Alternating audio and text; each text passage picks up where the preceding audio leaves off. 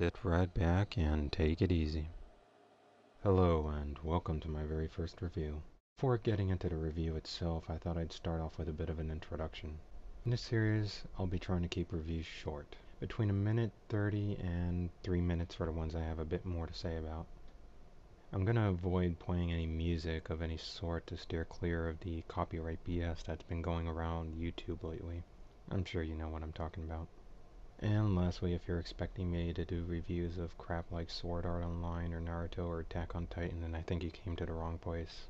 There's countless other people out there doing that exact sort of thing, so I'm probably not going to be doing anything like that anytime soon. Alright, so on to the review itself. I decided to go with Air for the first review because it's a series which is kind of special to me.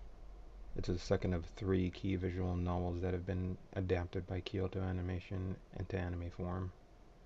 And while it's not as popular as Clannad or even as good as I thought Canon was, it's still a series that has some charm to it and I feel deserves a bit of recognition. If nothing else, it's unique in that very little of the show actually takes place in or around a school, in spite of the 3 main characters attending said school. I shouldn't have to explain how unusual it is for anime to not be centered around school life. The other unique thing about this is that the main character is actually a drifter, not something you see too often in these type of shows. I can't say that I care much for the character since he's honestly a bit of a douchebag, to say the least.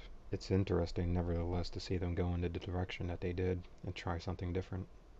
As with most key works, the characters are rather memorable and interesting for the most part. Except for Kano, who is honestly a bit forgettable. I will say though that the plot does get a little weird near the end. I'm sure a lot of people watching it probably won't understand what's going on too well. Hell, I've seen the anime multiple times, I've gone through the VN, the manga, I've even read up a little bit on the series and I'm still a little unclear on it myself. It's a little hard to talk about the story without going into spoiler territory.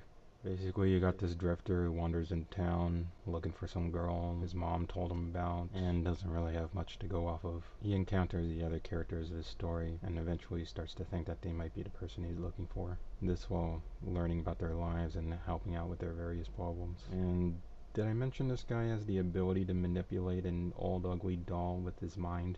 Yeah, they don't really explain that one too well. From what I gather, it's something he learned from his mother who ran a traveling puppet show, but even then he's not too good at it. The main focus is around a character named Mizuzu, or something of that nature. I'm honestly not too good with the pronunciation. They're a character that I feel many viewers could probably relate to, as they have an inability to hold down relationships of any sort with the people around them and seem to drive most people away. I believe this is probably what drives them to the protagonist, as they probably view him as a fresh start, a clean slate to start over again with. And then there's Kano, who is probably the most forgettable character I've seen in any key work. There's nothing necessarily wrong with them. They're just very bland and generic in both character design and personality, and even their backstory is a bit weak. There's not really much to say about them, and their part in the story feels a little like filler. And finally you have Minagi, who is just incredible.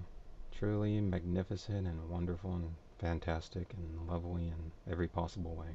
Oh, where was I? Right, there. Would I recommend it? Well, to that I say if you're looking for something romantic and tragic, and this would certainly fit that bill, and would be worth checking out. It's only 15 EP with the OVA included, and doesn't feel nearly as rushed as other key-inspired anime of the same length, such as Angel Beats or whatever. I'd also highly recommend watching those OVA episodes where they take place in the story, which is between episodes 8 and 9 of the TV series. While most OVA have very little impact on the story of the anime that they originate from, in this particular case, it really helps in establishing some of the characters and the overall backstory, as well as adding some extra weight to the events of the anime. Just be sure to avoid the movie adaptation of the series. It's complete garbage, and it would take me far too long to explain why that is to fit into this video. Well, I think at this point I've said just about everything there is to say about Air. Although I did forget to mention that it's got a pretty great opening song, which unfortunately I can't play here. You've also got some very good art and animation in my opinion. I actually think it's a bit of a shame they don't use that art style anymore, even if some people like to make fun of it these days. I actually think it's got quite a bit of a charm to it, all jokes aside. Well, I guess that'll do it for this review. Thanks for tuning in.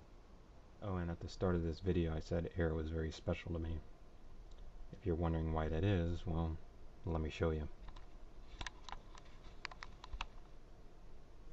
I think this will sum it up pretty well. And with that, you're welcome to subscribe or whatever. Doesn't really make much of a difference to me. I can't even say for sure if I'll keep this series going.